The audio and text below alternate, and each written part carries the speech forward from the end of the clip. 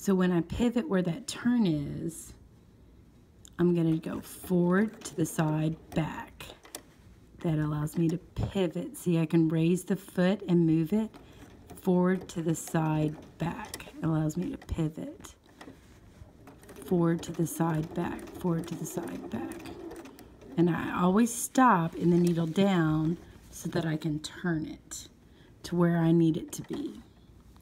The other thing that's really good, at least with this Bernina, and other machines have this too, but I have a knee lift, which allows me to do this without ever having to mess with my foot, raising my foot. So, but it gives me where I can have both hands on my fabric.